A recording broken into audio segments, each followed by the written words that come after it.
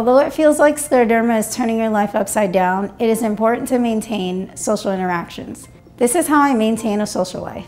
Before I was diagnosed with scleroderma, I was a very social butterfly, and I haven't let my disease change that. I still like to go out dancing because it is a very cathartic experience and it helps me exercise. On a Wednesday night, I might go out with one of my friends and crack open a bottle of wine and eat dinner. It's just these little things that we continue to do together that help me feel more normal. Even if you can't leave your house, you should still seek out ways to have social interaction. Maybe invite your friends and family over, and if you can't cook, order delivery, or have game night, or have movie night. As long as you're still interacting with the outside world, that's what's important.